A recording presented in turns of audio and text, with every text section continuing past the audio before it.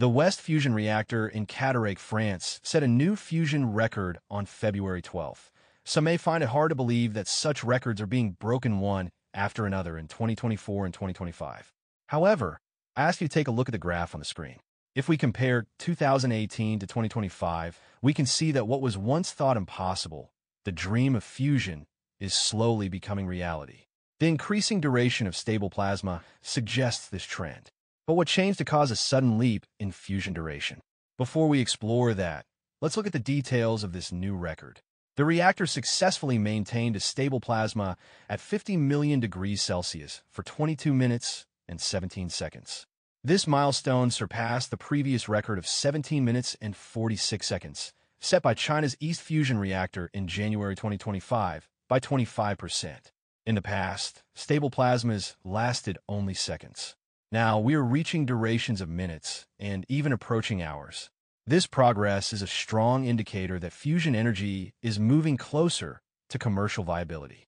To put it simply, fusion energy is produced by heating hydrogen isotopes like deuterium and tritium to 150 million degrees Celsius, turning them into plasma. At this stage, atomic nuclei collide and fuse, forming helium and releasing free neutrons. Since no material can withstand such extreme temperatures, the plasma is contained using magnetic fields. The free neutrons escape the magnetic field and collide with the reactor walls, generating large amounts of heat. This heat turns water into steam, driving turbines to produce electricity. Now that we are on the topic, let's answer a question that frequently comes up in discussions about fusion energy. If the sun achieves fusion at 15 million degrees, why do we need to reach 150 million degrees on Earth? The answer lies in pressure.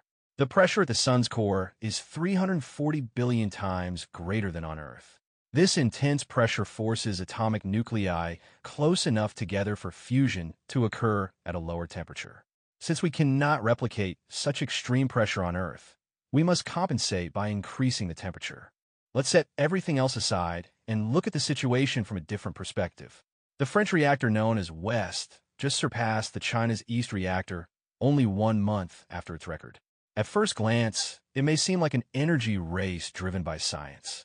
However, the reality is more complex. West is located in France, but it is actually a European project. The name, West, likely reflects this collaboration. West is a medium-scale research facility operated by Fusion, and its main purpose is to conduct experiments and develop materials needed for the ITER fusion reactor. The real goal is ITER, the world's largest fusion reactor, even bigger than China's East. ITER is currently under construction in Cadarache, France. To understand West, we must first understand what ITER is. ITER, the International Thermonuclear Experimental Reactor, is the largest nuclear fusion project in the world and one of the most ambitious energy initiatives ever developed through global collaboration. Its main goal is to assess the feasibility of commercial fusion energy and to lay the foundation for an unlimited, clean, and safe energy source for the future. Right now, the world's largest fusion reactor is under construction in France.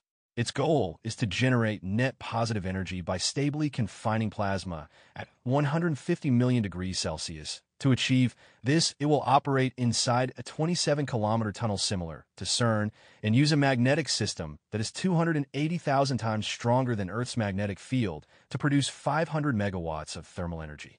Behind this massive project are the European Union's 27 member states along with China, India, Japan, South Korea, Russia, and the United States. In other words, all major powers with the potential to make significant investments in science are involved. The international scope of the project is so vast that even though many Russian scientific institutions are on sanctions lists due to the war in Ukraine, 30% of the superconducting cables used in ITER were manufactured and delivered by Russia's Bachvar Institute. At the same time, the West team that broke the 22-minute record is also working with Chinese scientists on ITER. The European Union and China jointly fund fusion research. Even though the reactors are called East and West, the two sides collaborate for ITER. At this point, we are in a field where science and technology take precedence over politics.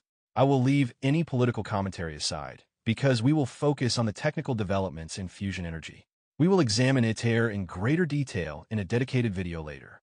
Here, West achieved its record 22-minute plasma duration while testing tungsten inner wall materials for ITER. At the same time, research on plasma stability was put into action.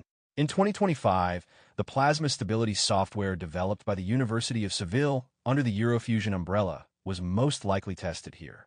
This development allowed them to achieve a plasma duration 25% longer than what China had obtained. West's previous record in May 2024 was only 6 minutes at 50 million degrees. The dramatic improvement due to the new algorithms is truly remarkable. You can find details about this software in the description. Now let us look at the numbers from the experiment that led West to the record. For a stable 50 million degree plasma lasting 22 minutes, the injected energy was 1.15 gigajoules. That amount of energy was consumed over 22 minutes. As an example, you could run all the air conditioners in a Tesla for 1,500 kilometers with that energy. But here the real question is this. If that much energy was input, how much energy was produced? The experiment did not disclose the Q value, which is the ratio of produced energy to injected energy.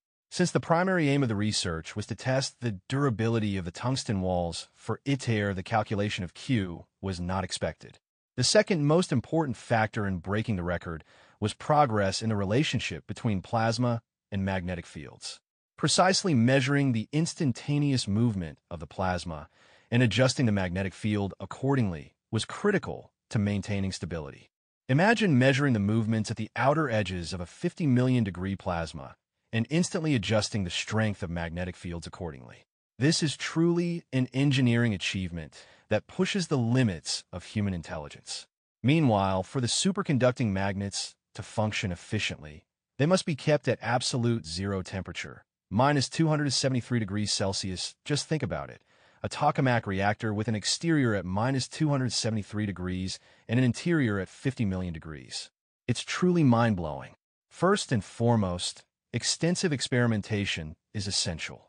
The West tokamak reactor had already surpassed 10,000 experiments by 2016.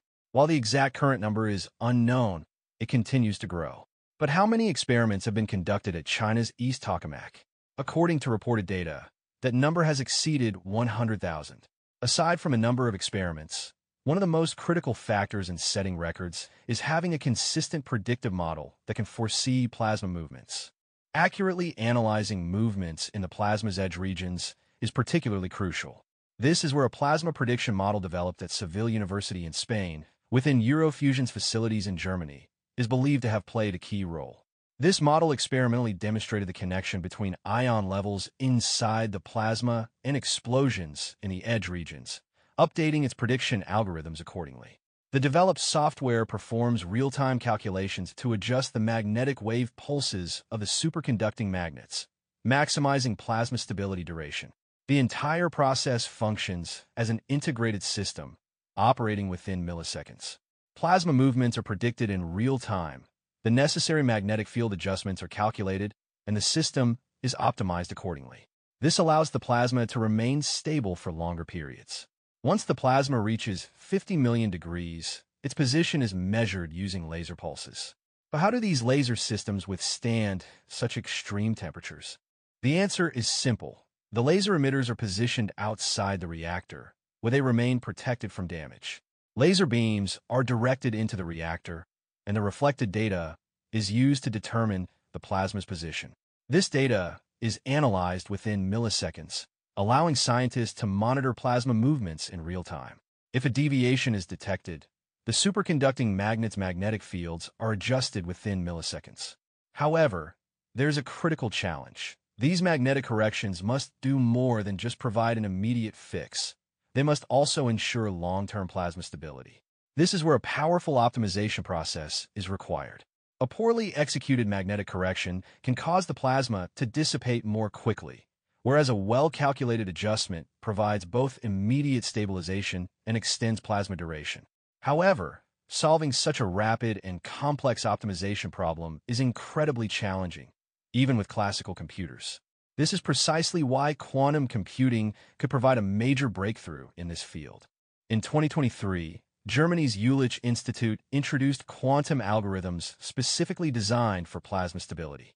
These algorithms process data 100 times faster than classical computers, significantly improving magnetic field optimization. IBM's quantum Heron processor was used in magnetic field tests for West, demonstrating the increasing role of quantum computing in fusion reactors. At this point, the insistence of tech giants and governments on developing quantum computers makes even more sense. Quantum computing is considered one of the most critical solutions needed to make fusion energy commercially viable. Returning to West's record, there is no detailed scientific publication on this achievement yet. The available data comes from West's official press releases. However, looking at past data, West's best plasma duration in 2024 was only 6 minutes.